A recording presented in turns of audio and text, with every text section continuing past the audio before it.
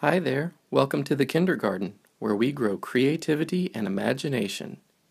Today we're reading Bones by Stephan Krensky.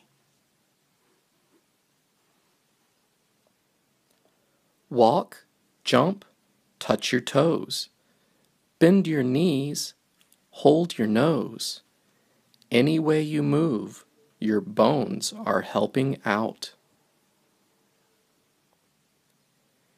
You have 206 bones in your body. These bones fit together perfectly. Together, they form your skeleton. Your bones are hidden under your skin, but you can feel them and see their shape. Your bones start out small, just the way you do. As your bones grow, you grow too. The smallest bones are inside your ears. The biggest bones are in your legs. Some of your bones act as armor. A flat bone in the middle of your chest protects your heart.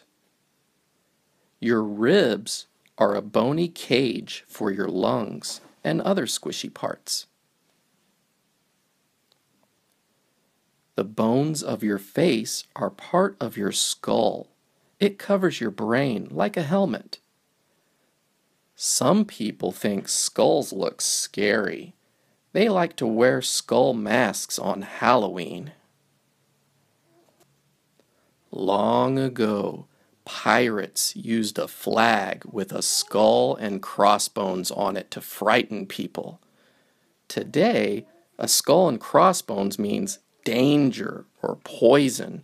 When you see it, be careful.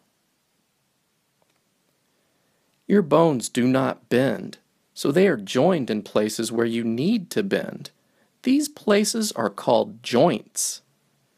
Your spine, or backbone, has many joints. It helps you to stand up straight or do a somersault.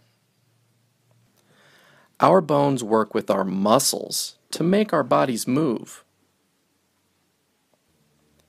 Bones are hard and strong, but sometimes they break by accident.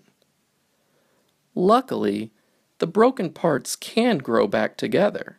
After many weeks, the bone is healed. Some old bones turn into fossils after millions of years. Fossils tell us a lot about animals that lived long ago, such as dinosaurs. Many animals have bones like ours, but their skeletons match their shapes and sizes. Toads and goldfish have much smaller bones than we do. Elephants and whales have much bigger bones than we do.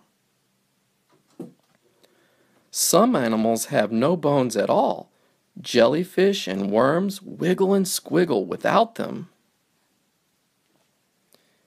If you had no bones, you would look like a blob. So when you run, or stretch, or grab, or chew, think of your bones and say, "Thank you." The end. If you'd like to hear more, please subscribe.